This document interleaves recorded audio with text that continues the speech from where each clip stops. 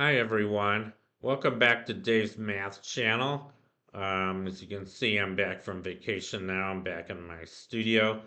But anyway, let me just continue with my series on first year calculus and my subseries on applications. So today I'm going to talk about exponential growth and decay. This is an important application of calculus, and it's also very common. You'll see it a lot in the sciences. There's several examples of it. Anyway, let's begin. So what is exponential growth and decay? Well, it's just the behavior exhibited by exponential functions. I guess first I have to define those.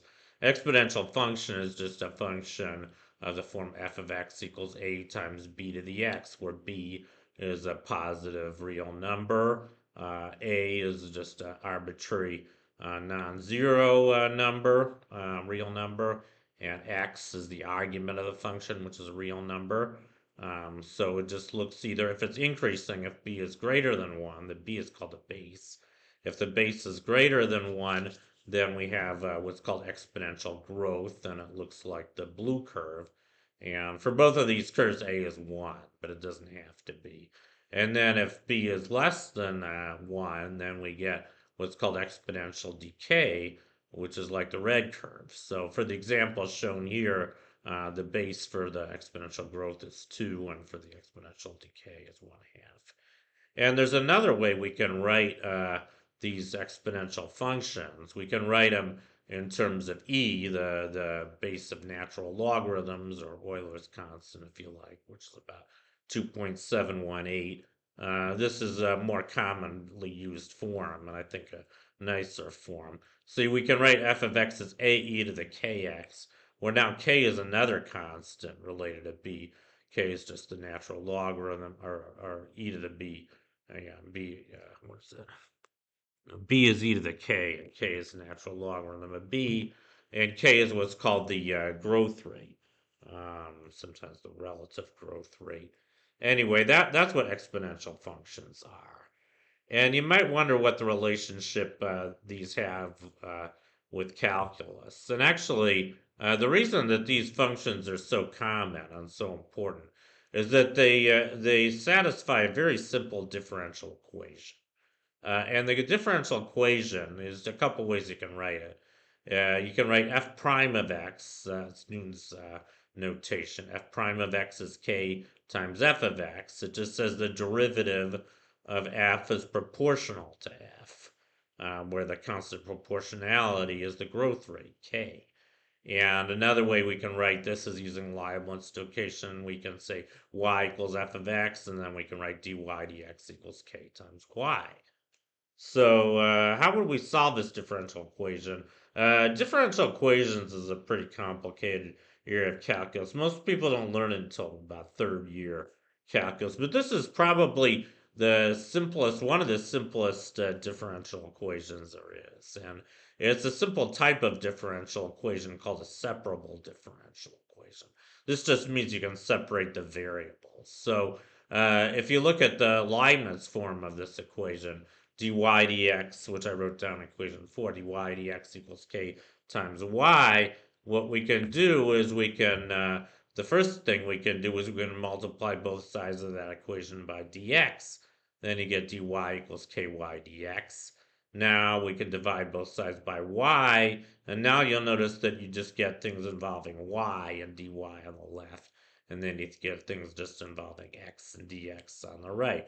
In particular, for this equation, we get dy over y equals k dx. Well, now we're almost done. Now all we have to do is integrate both sides. So we write the integral of dy over y on the left equals the integral of k dx on the right. These are both very easy integrals. We know that the integral of dy over y is just the natural logarithm of y plus some integration constant, if you like. Actually, technically, it's the natural logarithm of the absolute value of y. And then the right side is just k times x plus some integration constant. So now all we have to do is exponentiate both sides. And when we do that, we get e to the y equals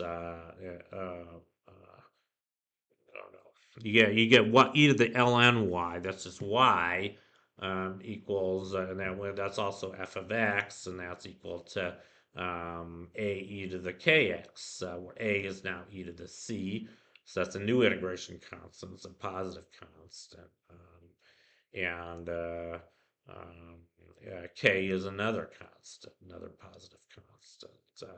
So or no, it doesn't. K doesn't have to be positive, but that is the general solution to the differential equation we started with.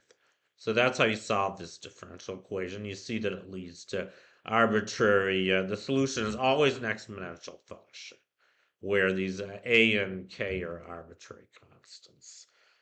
So that's how they arise. And now I'm just going to go over a few examples. So probably the one I think most of you are probably most familiar with is compound interest, and particularly continuously compounded interest. I have another video I made several months ago on compound interest. You might want to watch that one. I go into much more detail in that video about how to derive these formulas for not just continuously compounded interest, but discrete compound interest, where the interest is compounded over a fixed period of time, usually either annually, quarterly, monthly, so on. And when you let the size of the interval go to zero, you get what's called continuously compounded interest, which has a simple form. It's just the same form I wrote down earlier. We just changed the variable name. So usually the customary way to write this is we say A of t equals PE to the RT, where P is your principal. That's the initial amount of your investment in dollars. R is the interest rate, and usually write it as in percent per year. So you have to multiply R by 100 if you want it in percent. So for instance, if your interest rate is 5% a year, then R would be 0.05. And T is just the number of years of your investment. And then A of T is the amount of money in your account after T years. So I give a couple examples here. If R is 5% a year, that's a pretty high interest rate these days. It didn't used to be. In the old days, I remember when banks used to pay pretty high annual interest. I think when I was a kid, it was usually around 5 or 6% a year. So at that time, if you had an initial investment of $10,000, which I guess was a lot of money back then, after 20 years, your account value would be about $27,000. Just 10,000 times e, because the exponent in this case is 0.05 times 20, which is 1. And if you kept it in for 40 years, then you'd have 10,000 e squared, and now it's about $74,000. So you'd have a lot of money after 40 years, of course. Probably would just barely keep up with inflation if that was the case. But anyway.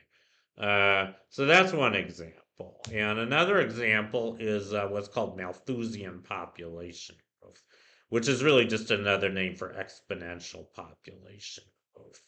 And this is an important example because a lot of populations, a lot of countries, the population growth is approximately exponential or Malthusian. As a matter of fact, the world population growth rate was exponential for a really long time. As a matter of fact, I think it grew even faster than exponentially. Yeah, the world population growth rate peaked. I think it was around 2.1% a year in 1962. It was around 2% for most of the 20th century. And as a result, the world population grew quite a bit in the 20th century. In 1900, it was less than 2 billion, but then by 2000, it got over 6 billion. So it over tripled. The world population more than tripled during the 20th century. But the good news is that it's slowed down quite a bit in the 21st century. I guess most of the world now is more developed, and people are either using contraceptives, or they're not having as many kids. They're moving into cities, and um, you know, they're not growing as fast as they used to. I guess so. That's good news. That means that our world population is not. I used to hear when I was a kid a lot of alarming facts about the population explosion. You know, but that's a problem that by and large has been solved, I'd say. I mean, I think there's still too many people in the world, but it's not as big a problem as it used to be, or at least as big as we used to think it was. And now they're estimating that the world population by 2100 will only be about 10 billion. So, anyway, so we no longer have Malthusian world population growth. And I think I should say one more thing about this. Malthusian population growth can't be sustained for any population. Doesn't matter what it is, because one assumption of Malthusian population growth is that you have unlimited resources. But of course, you're never going to have unlimited resources. So eventually, any population you know, is going to have to either slow down or die. And you see this a lot. Anyway, enough of that. Third example, you want to know a good example of an exponential decay? Well, radioactive decay is a good example of that. If you have a radioactive substance like uranium or carbon 14, um, the nuclei in that substance are unstable and they decay at a fixed rate. There's a fixed probability every second or every year, depending on how radioactive it is, that any given nuclei will decay. And this leads to an exponential decrease in the amount of the radioactive substance. And we can write the equation for it in two different ways. We can say N of T, that's the number, the amount. I guess you could write that as the number of atoms, or the weight mass of the radioactive substance after time t. That's just either equal to the initial amount, which we call n0, times e to the minus rt, where r is the decay rate.